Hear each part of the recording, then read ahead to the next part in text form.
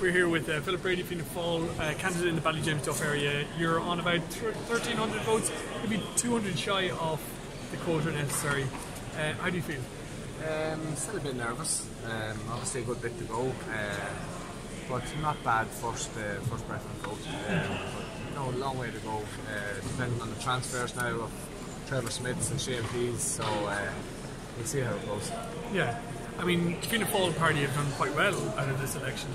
I'm sure you agree. Yeah, they have. We look like we could get 9 seats, quite possible, but we're not quite sure yet. Again, that would be incredible. It would be very good at the present time. Again, the transfers, the first round of transfers will be crucial. I think in every area. And as I say, if we could do well at the first round of transfers, we'd be confident that we could make 9 seats. Yeah. And effectively, if Fianna Fáil do so well here in Cavan, it's bucking the trend nationally, because I mean, nationally the parties.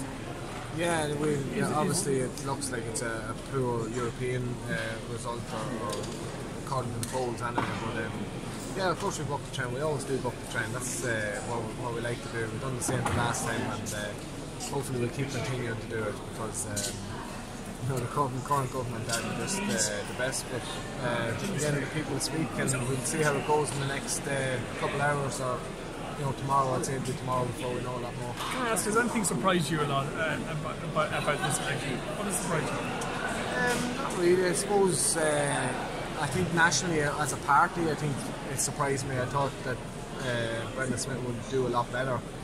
For me, he's a fine politician, and one of the better ones about.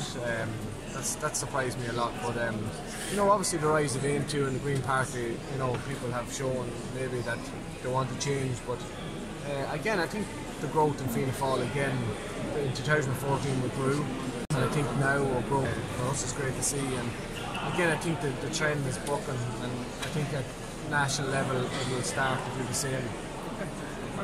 Thank you. Thanks.